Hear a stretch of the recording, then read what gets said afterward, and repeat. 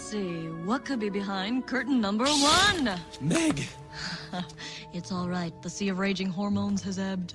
Gee, it's great to see you. I missed you. So this is what heroes do on their days off. I'm no hero. Sure you are. Everybody in Greece thinks you're the greatest thing since they put the pocket in pita. I know, it's crazy. You know, I can't go anywhere without being mobbed. I mean... You sound like you could use a break. Think your nanny goat would go berserk if you played hooky this afternoon? Oh, gee, I don't know. Phil's got the rest of the day pretty much booked. Ah, Phil Schmill. Just follow me out the window, around the dumbbells. You lift up the back wall, and we're gone.